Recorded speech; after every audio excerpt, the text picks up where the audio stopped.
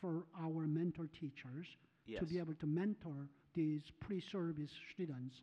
But today also, do our teachers also get I don't know what you call it, recertification points by mentoring these students?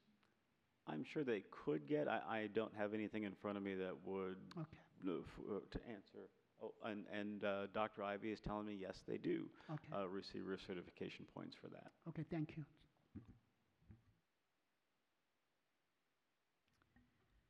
So I have Ms. Evans.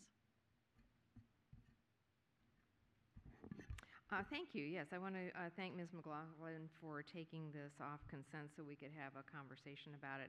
I actually had some of the same questions Ms. McLaughlin did. I was thinking about taking it off consent myself to get some of them answered. And then I was visiting one of my schools today, and unconnected with this item, was told how great it was to have these GMU interns. And the individual I was talking with was saying that there wasn't as much this year, and they're hoping to get more. So it clearly was much appreciated, particularly in terms of things like being used for substitute teaching. And certainly we know how much we need to have people who can substitute teach. I do see this as part of our effort as a board to review our contracts more carefully and more thoroughly. And if you'll recall, Ms. Corbett-Sanders and I had a forum topic just last time where we are going to work with the superintendent to better define exactly what the board wants to see and how they want to see it, whether it's going to be an approval process, whether it's a pre-signing notification. But I do think this board has made clear that we want to get a better handle on contracts. So I have a feeling we'll be getting a lot more of these questions, and that's a good thing. It's a good thing to be getting the answers and to have us, and whether this is it's great that this is a long-term partnership, but if we haven't seen this contract before, well, it's time to answer questions that the board has about it, and then hopefully move on. So even though I think this sounds like an excellent program, if Ms. McLaughlin or other board members still want to see more details, I don't really see any harm in putting it off for another 2 weeks and making sure that anyone who does have questions about it can get them answered. Unless Dr. Brabrand, is there any harm to having this on consent 2 weeks from now and get everybody? No, we could do consent 2 weeks from now and get the information out to the entire board. So that you get all the information, all board members, and then those that have follow-up questions get them addressed. Right. I I think it would be worthwhile for us to know a little bit more. It doesn't have to be exhaustive, but at least from my point of view, I would be interested to know, where these interns go, and more or less, perhaps a few more details about how they're used. So I love Ms. the Evans, answer. are you making a motion to postpone? Sure. I'll make a motion to postpone for 2 weeks. I move to postpone this agenda item until our next meeting on October 10th. Seconded by Ms. McLaughlin. Do we need to discuss this one? I have nothing more to say about it. Thank you. So, yes, Ms. Keys-Gamarra. It won't be. So while we're getting information, I just wanted more specificity with respect to what is the commitment of these students with respect to how many hours they're working. Do we know that? That clarity isn't there. I understand. I see a lot of description with respect to how we're supposed to supervise these people in our schools, but I'm not seeing how much time they should be working, or whether there's a minimum, and whether we're paying the same amount no matter what. So I would like there to be a bit more specificity. Okay. Ms. McLaughlin, followed by Mr. Moon. Yeah, just in speaking to my second to the motion to postpone, I do look forward to more information, Dr. Brabrand, and appreciate as you talked about the transparency, and I appreciate what Mr. Moon said that, we recognize this has been a 20-year relationship. But I also know that our school division and the school board always focuses on continuous improvement. And we are very fortunate to have multiple lawyers on this school board as well. And this is one of those contracts that just because this is the way we've always done it doesn't mean that this isn't maybe hopefully the role of the board, which is through good governance to bring information to you and Mr. Foster, our division counsel, to say, wait a minute, for a long time we've been a great partner to George Mason, but what is this actually doing for us as a division at a cost of, as Mr. Wilson said to me, almost $900,000 over a 5-year period. That's significant enough for us, I think, as a division to say, let's understand what is there a mutual benefit here to the funding. So I do want some additional questions. I'll send them an email. I think Ms. Keys-Gamarra said it best. I don't understand where the money's all being allocated to in terms of who's getting paid, who's not getting paid. And I'll just end with the fact that the University of Maryland School of Social Work has 900 students approximately in it. 900 of us going out every year and working essentially 3 full days a week. And there was no money coming our way. Mr. Moon. I want to make sure just a couple of things. The second one is question and comment or suggestion. The first one is that contract seems to have a 90-day termination clause, but we cannot terminate during a academic year. So basically, it sounds like we can terminate after the first year by giving them a 90-day notice prior to June 30th. Just to verify that for me later on when you get back to us. And then second, which is a more important question and comment is that since we don't know what the price tag will be for the second and subsequent years, because that will be just subject to parties' mutual agreement through modification in writing.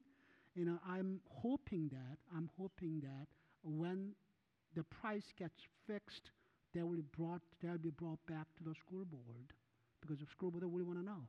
Who knows? The price might go up or down, and so we don't know. So board will want to see that. That's my take on that, and hopefully superintendent will keep that in mind and bring it back to us. Yes, and as part of our transparency efforts, it is built in that when we do have changes to contracts, we do bring that to the board. Thank you. Thank you, Mr. Moon. Ms. Keys-Gamarra, your light's back on? Okay. So with that, I'll call for the vote. The motion? Yes. That's what I was about to call for. Okay. All those in favor of the motion to postpone this agenda item until our October 10th meeting? That's unanimous with a number of people away from the table, which includes Ms. I'm sorry? Hines and Strauss. Thank you. Very helpful, thank you. Ms. Strauss and Ms. Hines away from the table. That motion carries.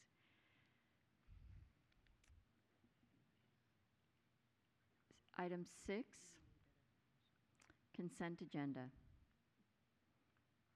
Actually, item 5.03, policy 8170, naming school facilities and dedicating areas of school facilities or grounds. This item has been postponed and will be considered on October 10th, 2019.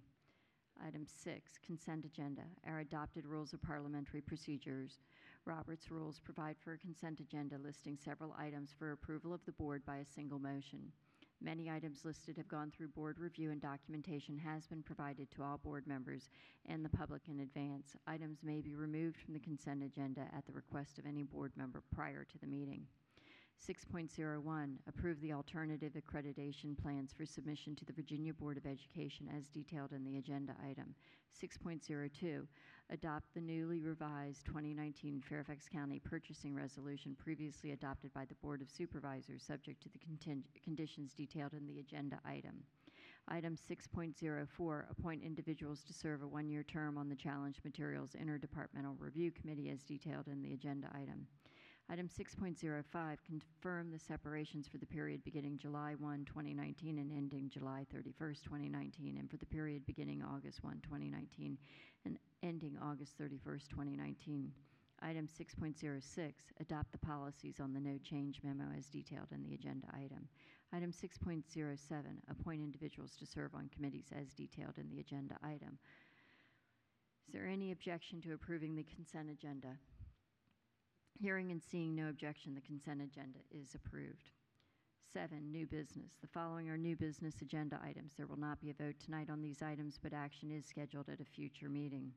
7.01, award the contract for the automatic temperature control system replacement at Rose Hill Elementary School to the lowest responsive and responsible bidder, and authorize the division superintendent or the assistant superintendent of facilities and transportation services to execute and administer the contract on behalf of the school board. Item 7.02, award a contract to the Franklin Sherman Elementary School roof replacement project to the lowest responsive and responsible bidder, and authorize the division superintendent or the assistant superintendent of facilities and transportation services to execute, deliver, and administer the contract on behalf of the school board. Item 7.03, award a contract for the Poe Middle School replacement project to the lowest responsive and responsible bidder, and authorize the division superintendent or the assistant superintendent of facilities and transportation services to execute, deliver, and administer the contract on behalf of the school board. Item 7.04, award the contract for the rooftop unit replacements at Fair Hill Elementary School to the lowest responsive and responsible bidder, and authorize the division superintendent or the assistant superintendent of facilities and transportation services to execute and administer the contract on behalf of the school board. Item 7.05, award the contract for the rooftop unit replacements at Bush Hill Elementary School to the lowest responsive and responsible bidder, and authorize the division superintendent or the assistant superintendent of facilities and transportation services to execute and administer the contract on behalf of the school board. Item 7.06 was moved to action at the request of a board member, and we've already taken action on that item. 7.07, approve the division-wide comprehensive plan as detailed in the agenda item. 7.08, adopt the policy to address possession, administration, and distribution of cannabis oil and THCA oil as detailed in the agenda item. 8, superintendent matters. Next on the agenda is superintendent matters, and I call on Dr. Brabrand. I'll be brief, Chairman Corbett Sanders.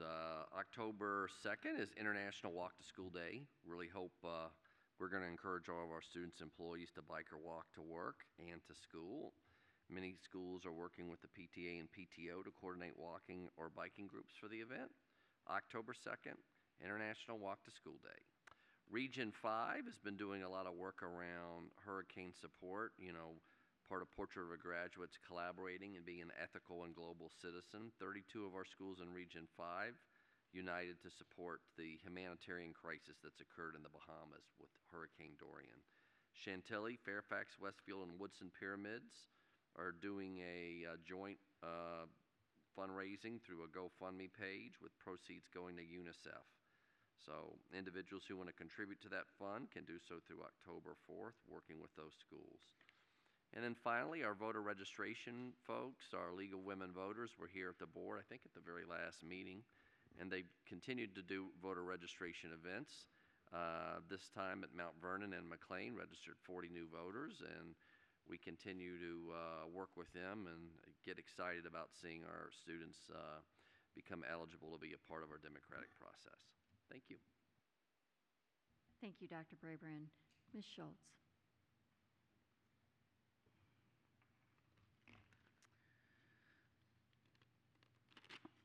Sorry. Wasn't prepared.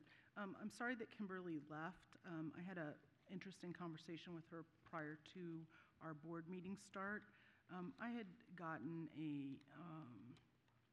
this is difficult, a rumor in the community that we may have hand-selected her and that we may have done it in the name of equity. I want to assure everyone in the community that I have been meeting with Kimberly before she joined us as a student. I met with her in the spring and in the summer, including with Benny, our prior school board member. And most years I go to the student representative elections. I didn't make it this year, but I usually sit through the whole thing. It's a very competitive process, and she has earned it outright. And so any notion that this board has anything to do with the selection of the student representative needs to be tamped down. I encourage students who are considering participating in the election process to join and see how competitive it is. But I have appreciated working with her before she joined the board as a student representative, and I appreciate her contributions since she has joined us. I do want to note that it took me all of about 10 minutes to do a calculation on every CIP since I've joined the board. Langley has been at 84%, 82%, 90%, 83%, 81%, 89%, and 79%, respectively. McLean has been at 112, 118, 129%, 110%, 113%, 122%, and 126%. And interestingly, Herndon has been at 116, 121, 114, 117, 102, 95, and 102. So I do think that what we did tonight is a travesty, not because it doesn't deliver a solution, but because we don't earn transparency and accountability with the public when we do stuff like we did, and it didn't promise a solution. I am worried when we talk about equity. Dr. Brabrand happened to mention International Walk to School Day. I still have 40 square miles in Fairfax County in the name of the former Clifton Elementary boundary that has no elementary school, no middle school, no high school. Those children were never able to participate in International Walk to School Day because they have no services. There are no sidewalks, there's no basketball courts, there's no tennis courts, there's no community center. And so in the name of equity, we need to address equity for all students and not turn a blind eye to problems just because they've persisted over time. I relish for the children who are able to do International Walk to School Day, but every single child who was stripped out of their Clifton Elementary boundary and sent to far-flung schools that are now in trailers as predicted, that are now in modulars as predicted, that are now in overcrowded schools as predicted, none of them get to participate in International Walk to School Day. So as we go forward as a school board, whether it's currently constituted or constituted newly beginning January 1st, the question of equity is different in each community. We celebrate equity in some areas of this county, and we don't in others, because in some areas of this county, it means longer bus rides, more overcrowded schools, inability to participate in things like International Walk to School Day, and having a blind eye turned to overcrowding that persists, not for one CIP, not for 4 CIPs, but for 10 or 15. Mr. McElveen. Pass. Ms. Derenak Kovacs. It's been great finishing up back to school nights over the last 2 weeks. I also started my school visits. I had a visit last week to Claremont Elementary School and this week to Springfield Estates, where I got to participate in some fun activities. I will be hosting my Kofax Coffee, 9:30 at Grounded Coffee, October 1st. And Happy New Year to all those celebrating Rosh Hashanah. Mr. Moon. I yield my time to Ms. Evans. Ms. Keys-Gamarra. Ms. McLaughlin. Very quickly, tomorrow morning, I believe several of my colleagues will be joining me along with former Congressman Tom Davis and former State Senator Jean Marie Devilites Davies for a eye screening that's being done by a nonprofit organization called Connexus at our community schools, Mount Vernon Woods Elementary. And the reason I profile it is because it's just a wonderful example as Fairfax County Schools continues to develop our community schools model for how we can provide essential wraparound services to students. Connexus has been doing this down with the City of Richmond Public Schools, and Ms. Corbett Sanders, this is your school as I understand it, or is it Ms. Darnell Kovacs? Okay. But I know you were helpful in talking with them as well when they reached out to us about this pilot. So Ms. Schultz, I think you're joining us tomorrow, right? The Connexus eye screening. I have it on my schedule. I have another conflicted community, so I'm going to see if I can swing both. Okay, yeah. But I just wanted to spotlight that for my colleagues who might not be aware, because I really am excited to see how we can again help children. If we improve their vision, we improve their ability to achieve academically in our schools. The only other thing I wanted to say is to Robinson and Lake Braddock, you have your homecomings tomorrow evening. I wish you luck as you play your opponents. Since you reside in my district, I get to cheer for you. And then I also want to just express my appreciation to the entire Woodson community that helped with the feeder night. As some of you were aware, it's really fantastic. I would love to see every one of our high schools do this, where at the football game they invite all of the feeder elementary schools and the middle schools to come. The kids get to run the field. The principals came, and there was activities and food beforehand. But it's such a great way to build spirit within the community. So that was, I think, just a great event to see. And Dr. Brabrand was there with us, and of course he was just intent on finishing first. So he sprinted across that 100-yard. Those elementary kids are pretty fast. They are. Several of them beat me. Yep. And so we ran the full 100 yards and then back. So that was a 200-yard dash we essentially did. But anyway, I know it's late, so I won't go on other than to say that I appreciate people who came out last night to the office hours. And as you've heard from the board, please always let us know how we can answer your questions and serve you well. Bye. Mr. Wilson. Thank you, Madam Chair. If you're not heading to Connexus tomorrow morning to see Congressman Davis and Jean Marie Davis, come on out to the Sully District office hours in the morning, 10 a.m. At the Greenbrier Shopping Center Starbucks. We'll be holding office hours and hope to see folks there. That's all I'm going to add for tonight. It's pretty late, so thank you again, Madam Chair. Ms. Evans. Thank you. I just wanted to thank Federal Judge Douglas Ginsburg for coming out and speaking at Constitution Day on October 17th at Justice High School. He spoke to a number of government students who had great questions, and he had excellent answers. So we very much appreciate his putting on that program. It was great to see so many people out at the Justice High School Bands at the Beach fundraiser for the Justice High School Scholarship Fund. It's not too late to contribute. Feel free to do that. It goes to a very worthy cause. And I've scheduled a meeting with Mason District PTA and PTO presidents for Sunday, October 13th, and I do hope that all the PTA presidents can come out for that. Thank you and good night. Thank you, Ms. Evans.